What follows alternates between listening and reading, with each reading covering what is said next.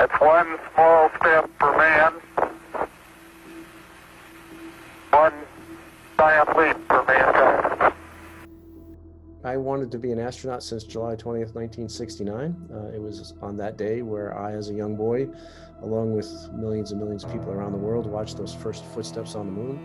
And that really kind of lit a flame within me to someday, hopefully, travel to space.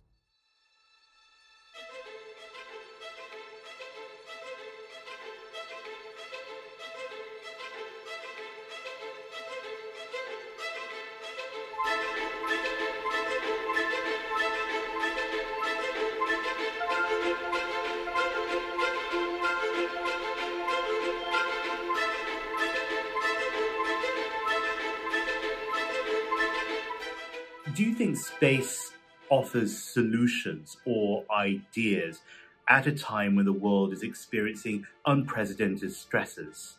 I do, and I think it comes from two sources. The first source is the space program is a perfect example that nothing is impossible. You know, for thousands of years, people thought that it was impossible to travel to the moon, and obviously we proved that wrong. But the other thing is when we build collaboration on the foundation of awe and wonder, amazing things happen. And it opens the door to working together, to setting aside differences, to seeing different perspectives. It really opens up the mind to increase possibilities.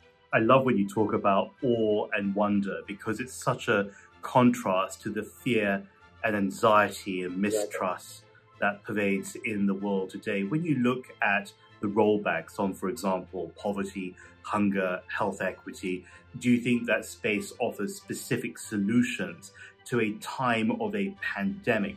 You know, this saying that we're all in this together is obviously not a cliche. Literally every person on the planet is affected in one way or another. That should be a source of solidarity. It should be a source of resilience. It should be a source of unity. You then wrote a book on your retirement from NASA called Orbit Perspective, and that jacket cover was so telling. It had you in what I guess a layman would call a cockpit, looking out at the planet from the outside in. What did it show you, and what did you learn from that insight that hardly anyone else has?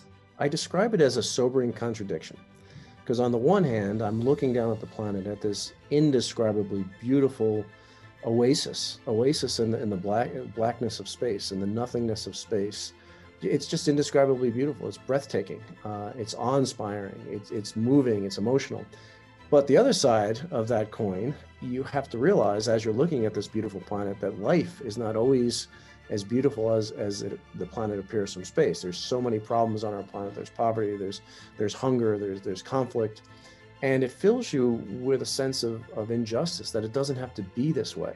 You know, when you zoom out to that perspective, all those things that we quarrel over, all those things that we think are so important, kind of blur into insignificance. And what's left is our true underlying unity that is very apparent from that vantage point.